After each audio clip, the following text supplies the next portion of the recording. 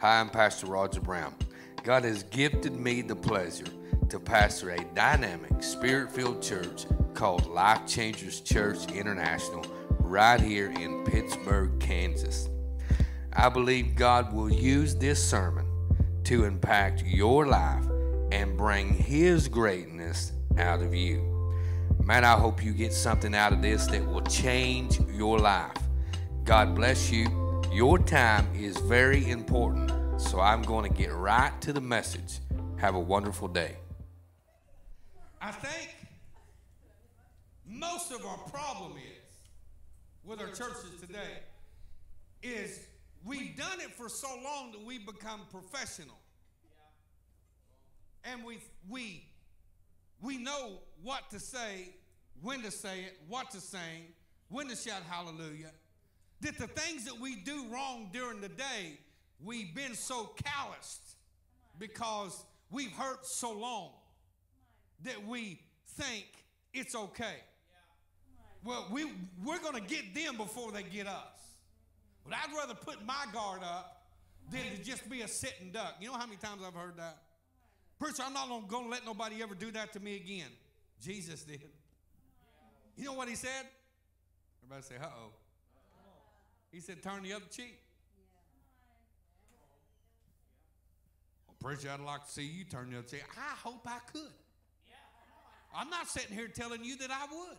I'm not sitting here preaching that saying I can do that. I hope that I can. But I'm telling you what Jesus said. I'm not telling you what I would do would be right.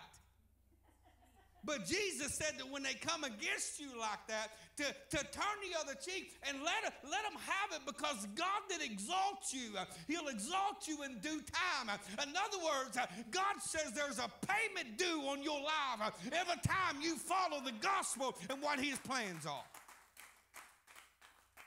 Now, Luke records this story, and most of us sometimes, because I've been talking about disciples and outcasts, and most time when we read Matthew, Mark, Luke, and John, we sometimes, if we are not real careful, we associate Luke and Mark as a disciple, but Luke was never a disciple of Jesus. Matter of fact, Luke didn't even come on board to even follow Jesus until after Jesus died.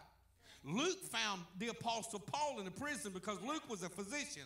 And when the Apostle Paul was broke down and cut up, Luke was the one who took care of his wounds. And the Apostle Paul began to testify about the good works of Jesus. And Luke became a recorder of the Gospel of Acts and also the Gospel of Luke. And Mark wasn't a disciple. He was one that recorded. The only disciple was Matthew and John. But now you see what Jesus is doing.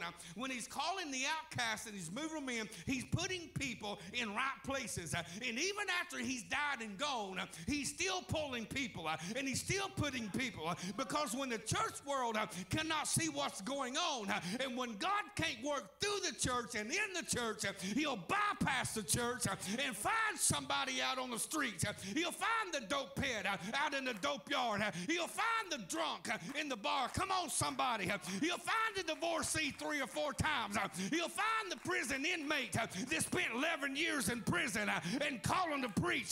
He'll find the men and women who are hungry, my God, to serve a God that is alive. Sometimes when you look at the outcasts, those are the ones that God has put His love in.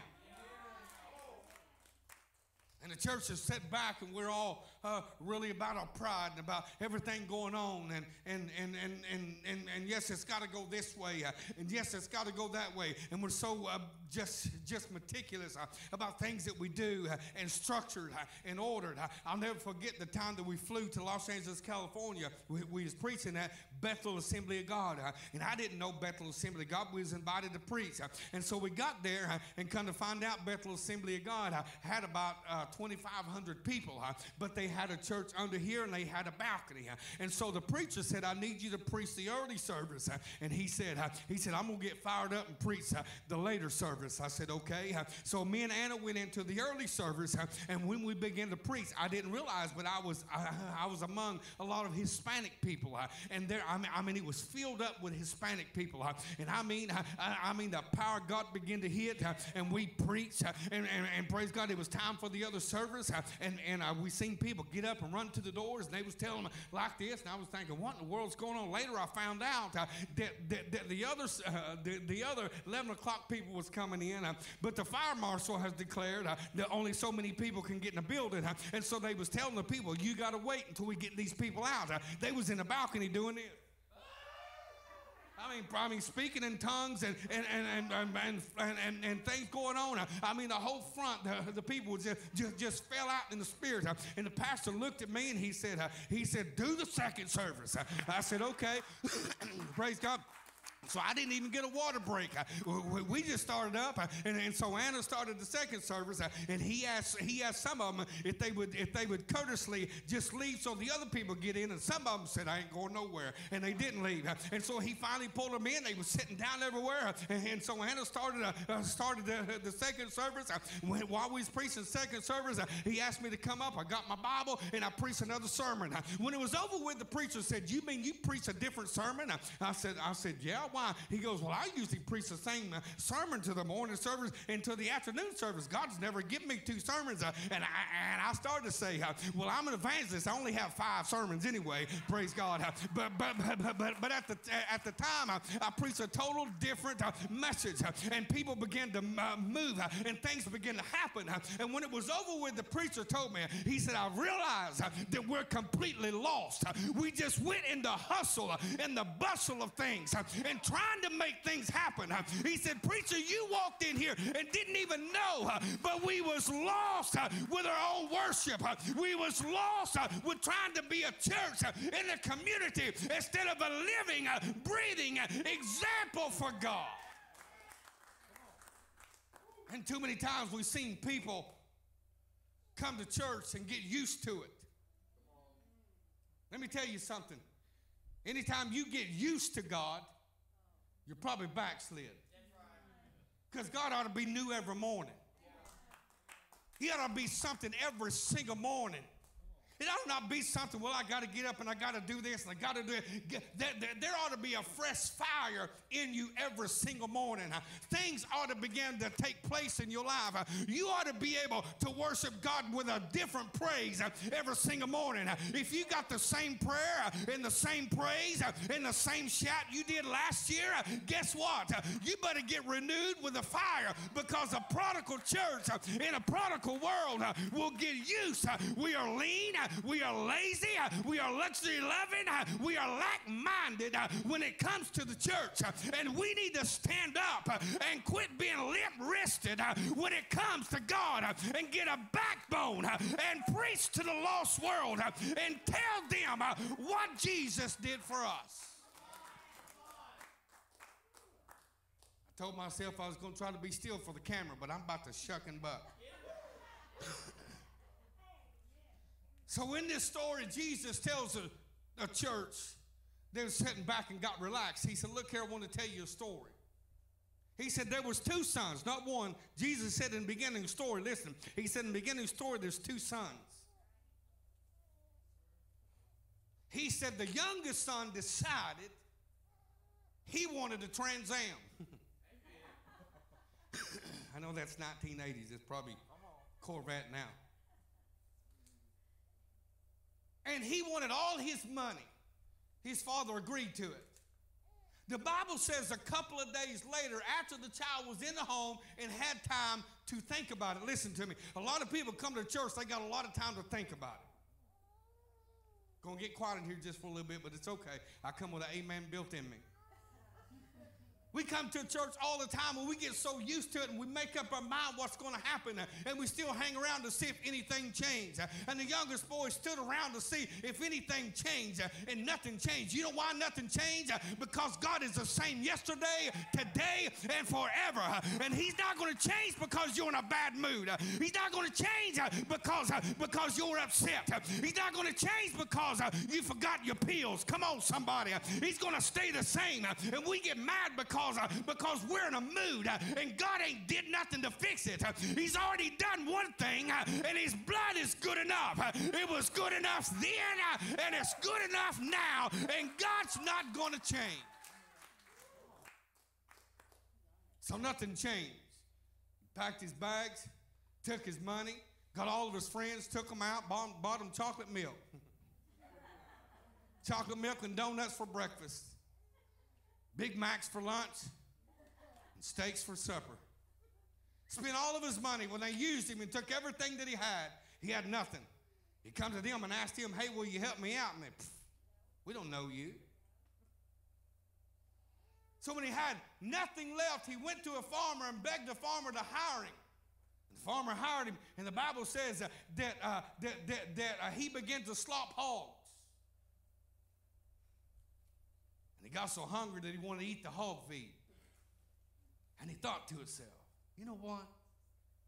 My dad's got more money than anything else.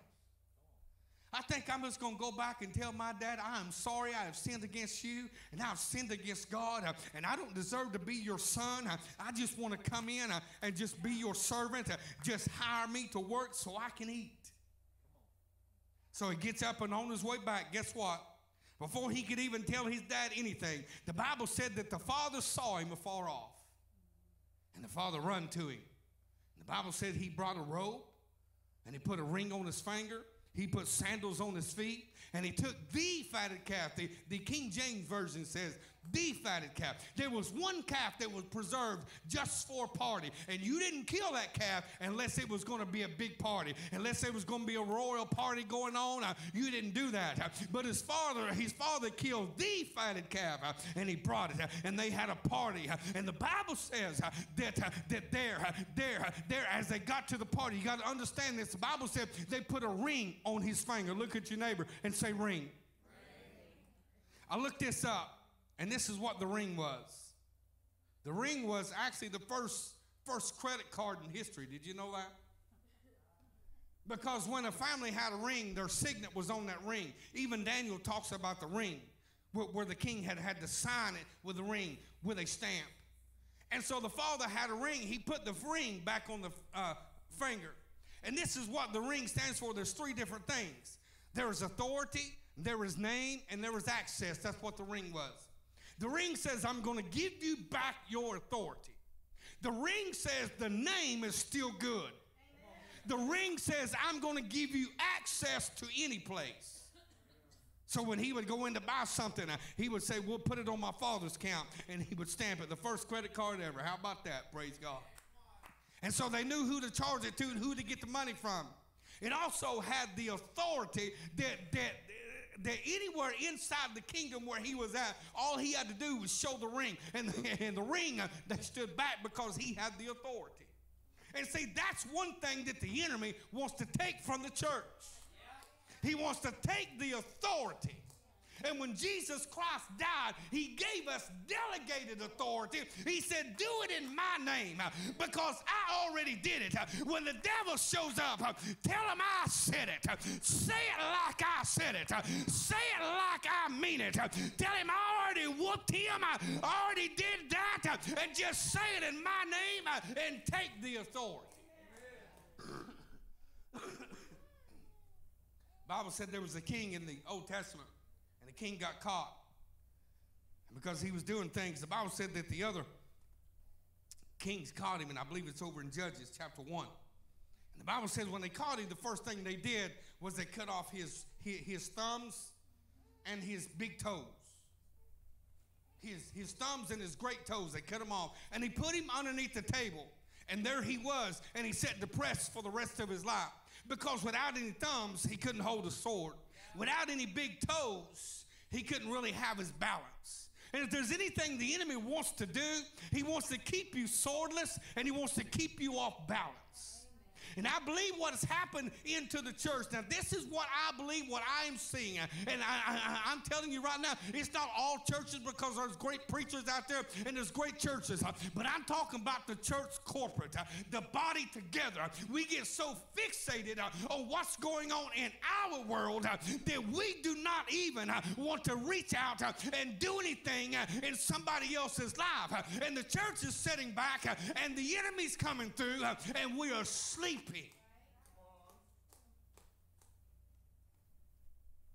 So the young man gets everything and they're having a party.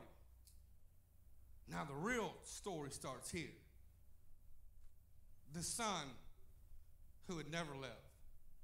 That life changer who didn't get mad while everybody else quit.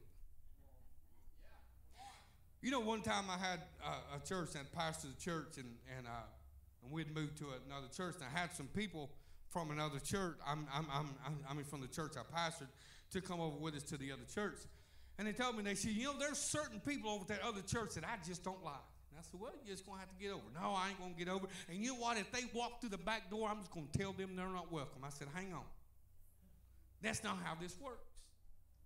Well, I just don't want to associate with them. I said, well, if you're going to go to heaven, you better get ready.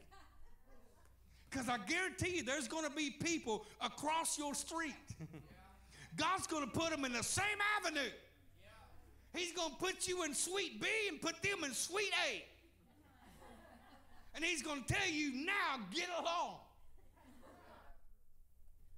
And sometimes we sit so much and we look. Maybe you have, maybe you haven't. Maybe this is for the other church watching me down the street. But when certain people walk into the church and you know their background and you know where they came from and you know things in their life, sometimes you look at them and you think, wonder why they showed up.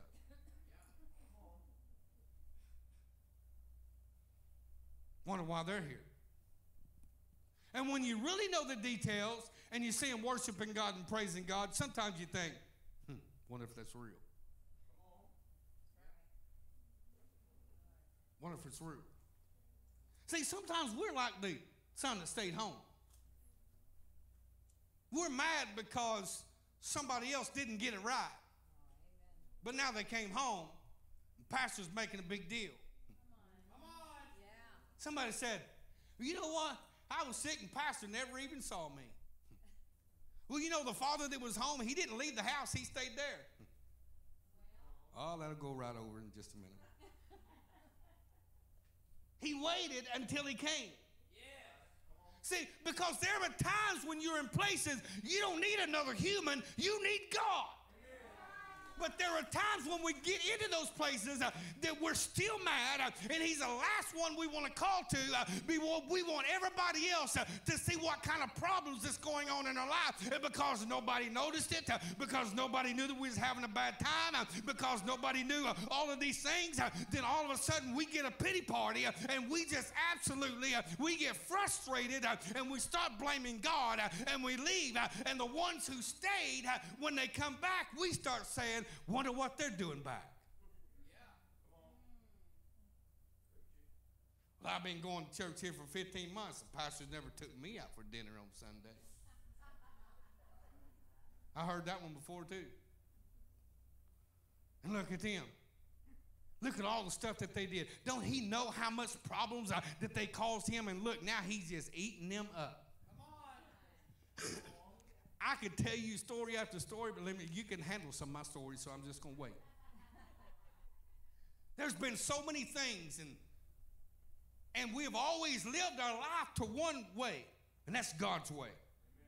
And not every decision I'm ever going to make is going to always be the right decision. I want it to, but there's been times that God has spanked me good because I made wrong decisions. But when I make wrong decisions and I get a whooping, anybody ever had a whooping? I think our problem is we ain't been jerked up by the arm and just spanked real good in our life. And so we act like we act. But here's the thing. When God spanks me, I understand and I know, and I don't want to do that again. And this young man had went out and he came back. But the real story starts at home. And I need to talk to the church people just for a minute.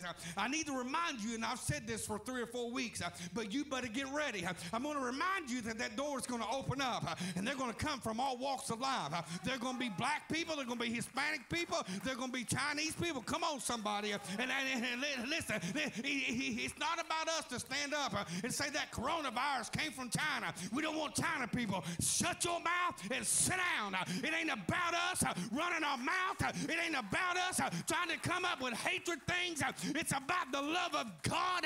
It's about to stand up. It's about to treat people the same. It's about sitting home and getting a fatted calf because the prodigal son has come home. But don't be the prodigal son that stayed.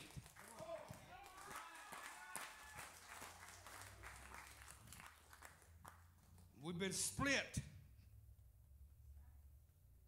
Church has been divided. There's no such thing as a white church and a black church. Have you lost your mind? There is no such thing. It's the church. And we've got to see it as the church.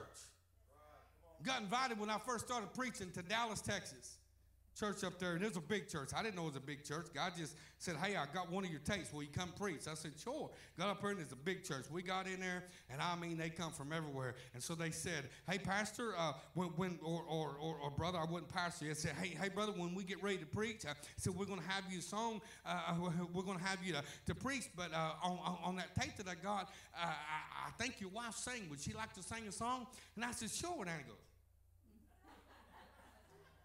I said, yeah. She was saying, she goes, no, I'm not going to. I said, oh, yeah, you are. She goes, no, I'm not going to. I said, okay. So anyway, I got up there, got the microphone, and I said, hey Pastor Anna, Anna, would you come help me? She goes.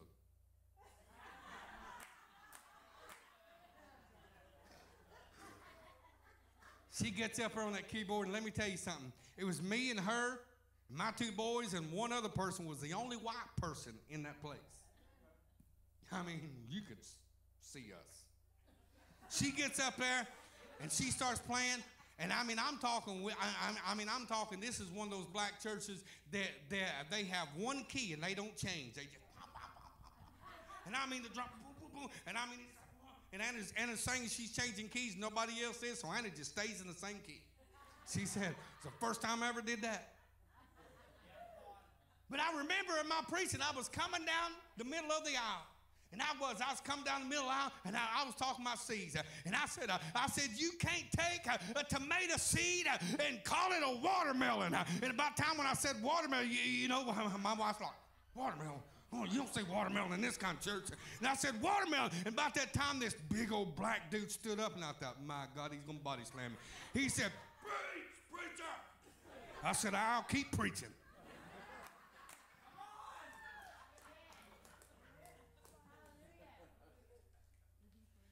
But when you get into a position in your life and you've been in church,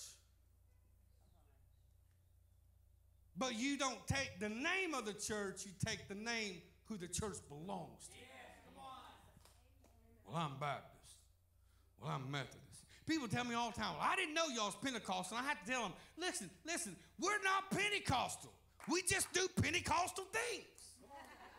We're Life Changers Church. I first moved to town, they said, yeah, that Pentecostal church. He said, one guy said, you have rattlesnakes? I said, no. I ain't got no rattlesnakes. Or somebody said, y'all had rattlesnakes. I said, no. Do y'all fall out? Yeah. Why do you fall out? Well, I don't know. It's the power of God.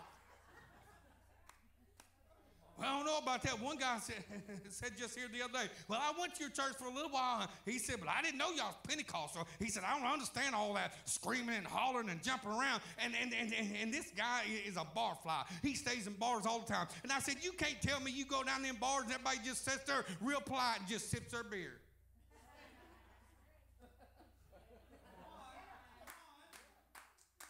I said, you know good and well you get crazy and everything else. He said, well, that's different. I said, it ain't different. I just switch drinks, honey. I don't have to drink Budweiser. I drink the Holy Ghost.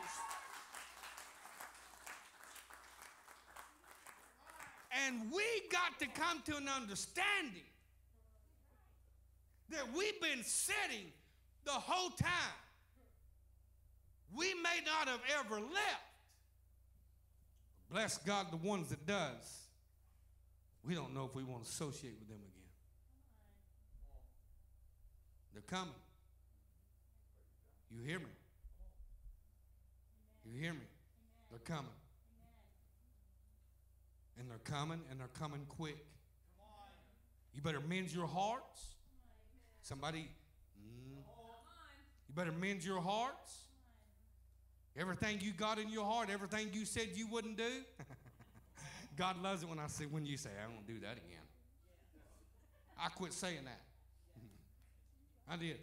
I told Anna a long time ago when we left Pittsburgh, I said, I won't ever pastor a church in Pittsburgh. That's a true story. We was leaving. I mean, it was like, whew.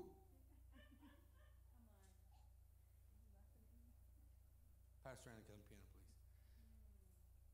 please. The whole story, and I preached all the way around that to get to this, the whole story focuses in that while they was partying, meanwhile,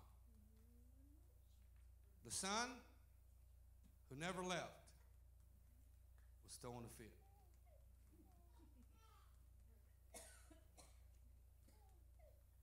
The son who did everything right according to him was having problems. See, isn't it just like God? See, we always talk about, listen to me, I need somebody to hear me real quick. We always talk about, Lord, I need you to mend relationships.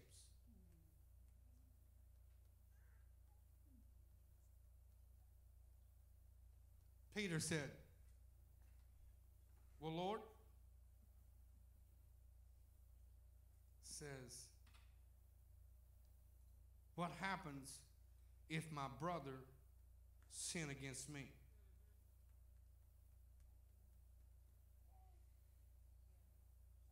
He didn't say, well, what if I sin against my brother? Listen what Peter's saying. What happens if my brother sin against me? And Jesus said, forgive him 7 times 70 in a day. That's 490 times in one day. If your friend has betrayed you 490 times in a day, woo, get another friend. But what he's trying to say is that it's literally impossible. But no matter what happens, our job is to keep our heart in check. How many here needs a healing? Just raise your hand. Raise it high. Our healing is not dependent on whether Jesus is going to do it or not. He's already did it. That's not where our healing is hinged on.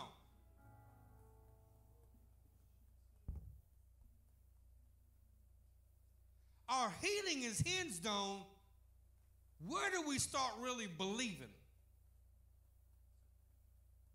See, we can believe it for everybody else. We can pray real good when it comes to somebody else needing a healing. But when it comes to us needing a healing, there's a lot of little details sometimes that's just pushed up in our life, that's just raised up in our life that has caused us to sit back and doubt. Not that God cannot do it, but are we really worthy enough to receive it? Now, I need to clear something up here. There's nothing you got to do. He's already did it. But sometimes, not all the times, but in some cases, our healing doesn't manifest because of issues that we have. We can say, well, I'll forgive them, but I just won't ever go around them again. I'm preaching real good right now. Well, I'm going to forgive them, but I'm just not going to forget what they did. I'm going to forgive them, but I'm going to keep my guard up. Jesus never said that's the way we work. The Apostle Paul said it like this. Mark them. Don't hold a grudge against them, but mark them. Put a mark on their life. There's people coming back. There's things that's changed. I don't care what they did. I don't care what the situation is. I don't care how much money they stole. I don't care whose wife or whose husband they might have slept with. I don't care what kind of drugs happen. My God, somebody hear me. God is drawing them, and there is a draw on America, and the church better wake up. We are lost and undone in our self-righteous attitude that we're not celebrating what God's bringing back home.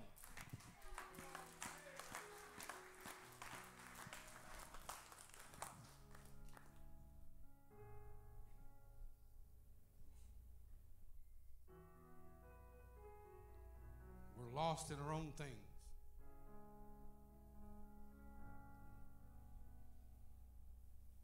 Just lost.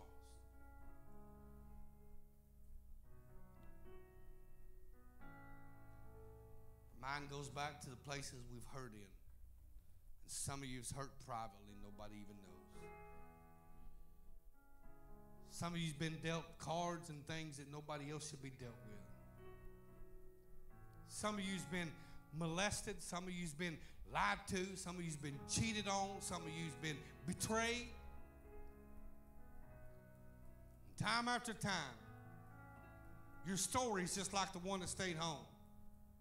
Well, God, I never left you.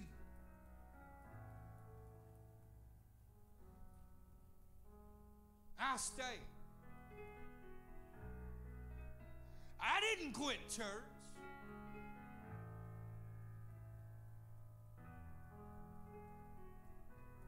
We've sat back. We got to learn to celebrate the outcast. Because it's with the outcast that God will build this last day revival with. It is with the outcast. Let me tell you something right now. There's been a lot of churches, a lot of preachers around call me an outcast. It's okay. I just keep moving with God. I let God keep blessing my life. We've all said things and been places and done things. And I'm not telling you that I've never looked around and thought, what in the world are they doing here? Because I have. God has stopped me. He said, they're mine. They're mine. Every head bow.